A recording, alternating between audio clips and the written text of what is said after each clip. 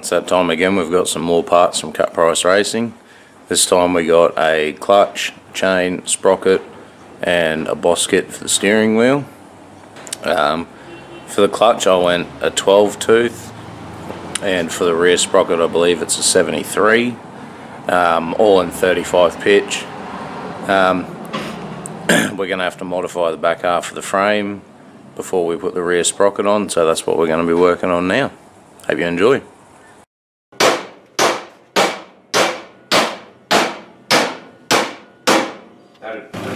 Alright, so like I said earlier, we're doing one of the final and the biggest mods on the Cali cart, so that we can finally set up the rear axle properly and run a chain.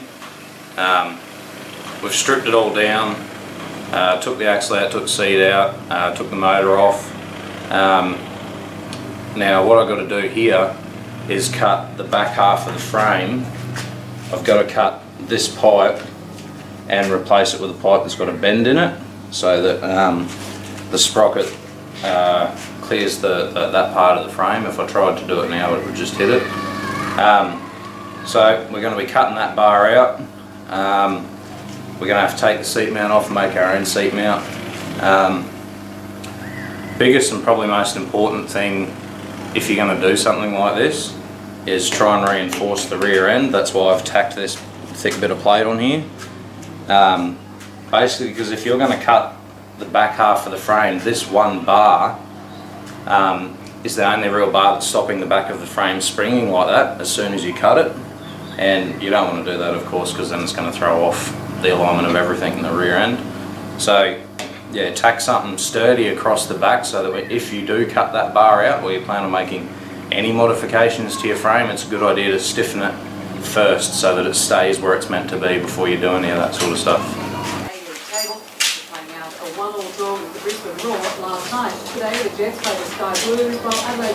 Safety first.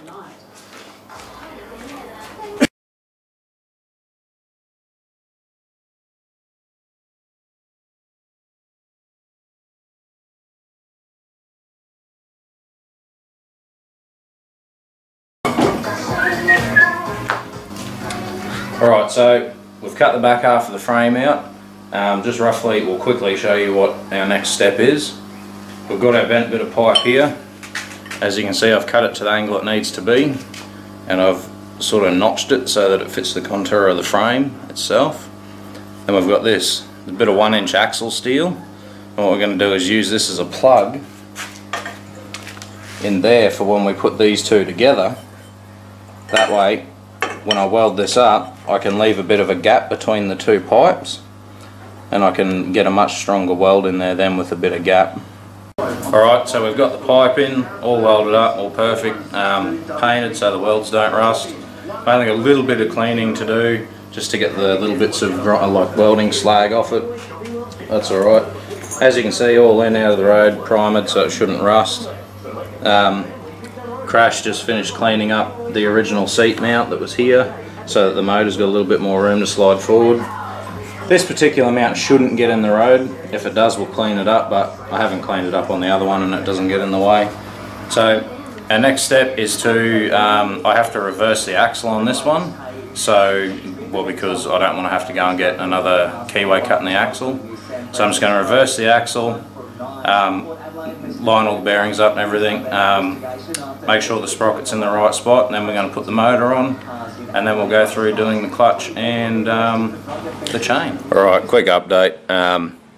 It's been a day or two since we did any work on the Cali cart. It's been really hot here at the moment. We're in the middle of kind of a heat wave. So we haven't really been working like right through the day. We'll do an hour or two in the morning when it's nice and cold, and then a bit more in the afternoons. When I left off last, I said I'm going to have to flip the axle because I didn't want to get another key steel or a keyway machined into the axle. I didn't have a choice yesterday. I took the axle to a local machine shop and got them to cut another keyway for me. So I've got the axle in, the wheels back on, the sprocket hub's on, and I've put the sprocket on that. I'll show you all that shortly. And then hopefully today we're going to continue on with putting the motor on and lining the chain and everything up. And then we've got to I'm not going to make any seat mounts just yet because the seat I've got is too small. I need to get a bigger one. So yeah, once we've basically got the motor and the chain and the sprocket and everything on, that's about all we can do until we get another seat. Alright, so like I said before, we're continuing on with setting the axle and the sprocket and chain and all that up.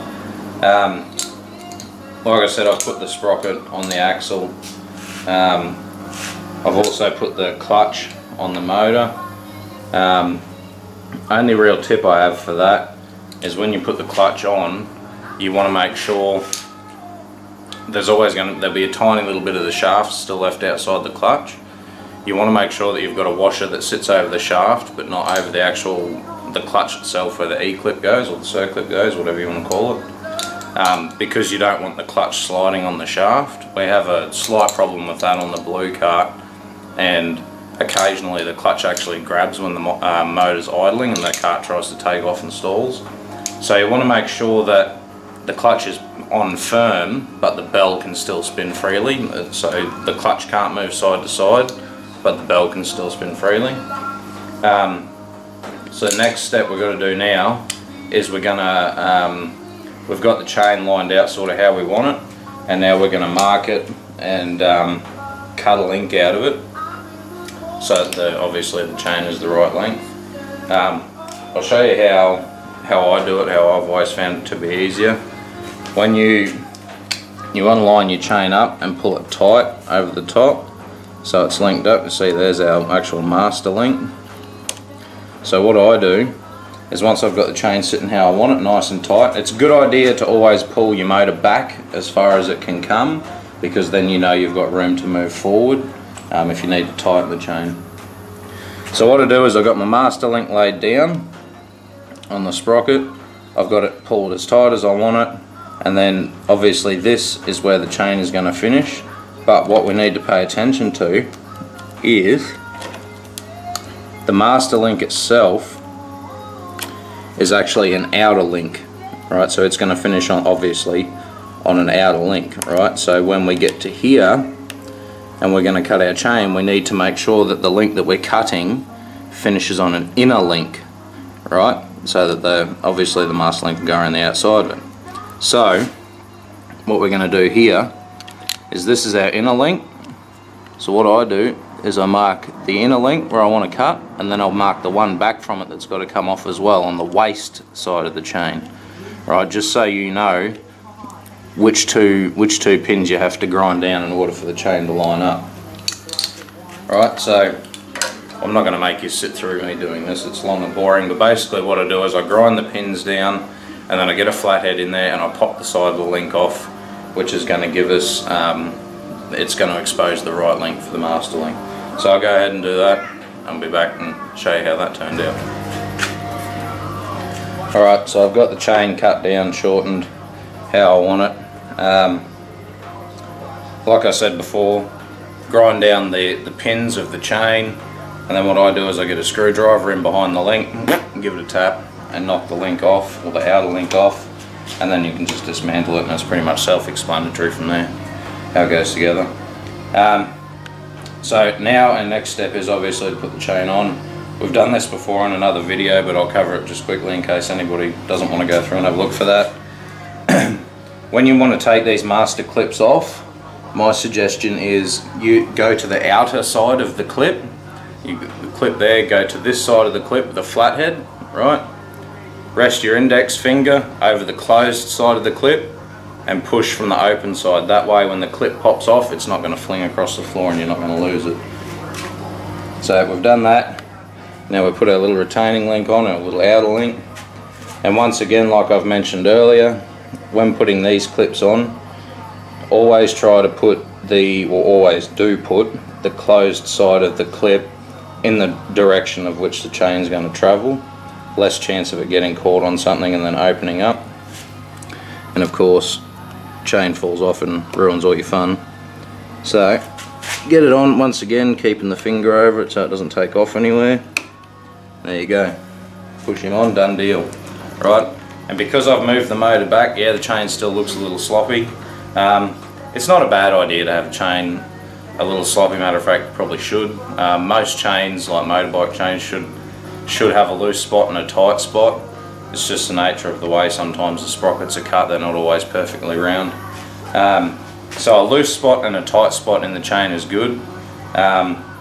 If you've got it all done and you've tightened your engine down and it's difficult to, if your rear wheels don't move easily with just a little flick, then then loosen your motor off. Your chain's way too tight. You should just be able to flick it like that and have your wheels or your chain move nice and easily.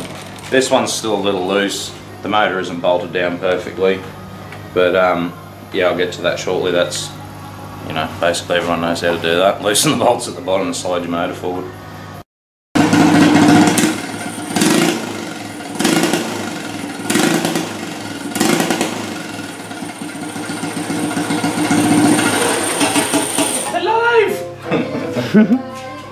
Cool.